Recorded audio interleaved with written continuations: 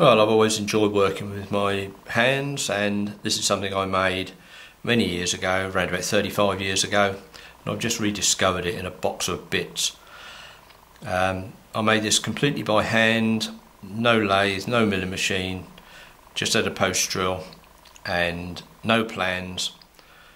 Took the design from a photograph out of a firearms book and made it up as I went along.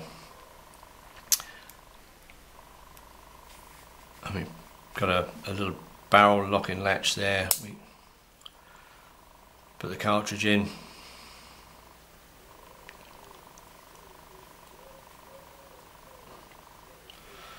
And then we're ready to shoot.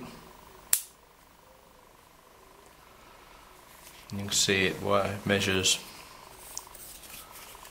well, just slightly less than 3 inches, and made up of odd bits. It started life as a lump of brass off a slab like this. I drew the outline I wanted, cut it off with a hacksaw, filed it to shape. The barrel started life as a piece of key steel, cut the size, and drilled it through. I drilled it halfway through from the one end and then halfway through from the other, and then drilled the right way through and reamed it out. The grips are made of electrical insulation, Paxilin type material, and it's based on a copy, really. It's a copy of the Colt number 3, and it's a cheaper version of the Colt number 3 really. When the Colt number 3 came out around about 1870, there was numerous rip-offs of that by other cheaper gun makers, and this is one of a copy of. Here's all the bits, and I'll just show you basically how they all fit in. It's the little hammer, and you see in the body there we've got a leaf spring. I've just anodized it in there. It's a double leaf spring. Put one in and it obviously wasn't firm enough, powerful enough, so I put another one underneath it to support it. The little hammer, I just assemble this on the outside so you can see more or less what's going on. There's the hammer, and the leaf spring goes under there to throw it forwards. Then we got the trigger. Very simple little trigger system. That goes on there. So there's a little spring, and for springs I use a little tiny piece of silicone rubber to give it some spring for the trigger return spring.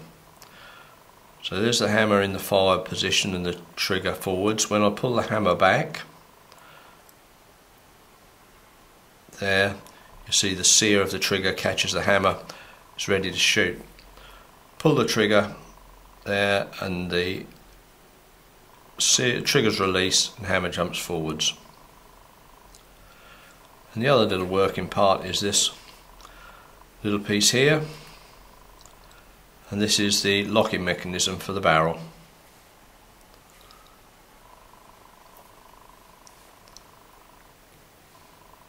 I'll go through the other way, like that. There. So to release the barrel, you push down on the little button here, which hinges that back, and the barrel then is free to pivot to the side to reload. Then slides back in, the little locking button comes up on the inside of the barrel and locks into the little register there. So that's all the moving parts there are to it.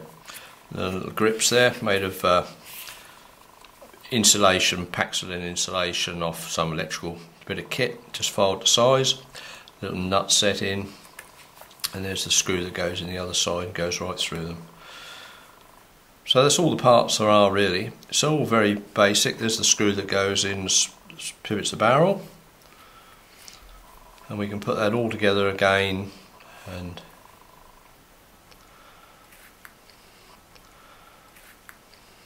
there we go.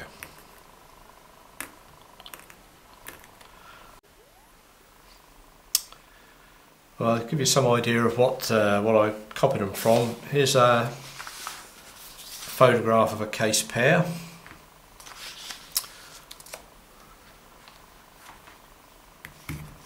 So many of these are very, very similar. I've never seen two just the same.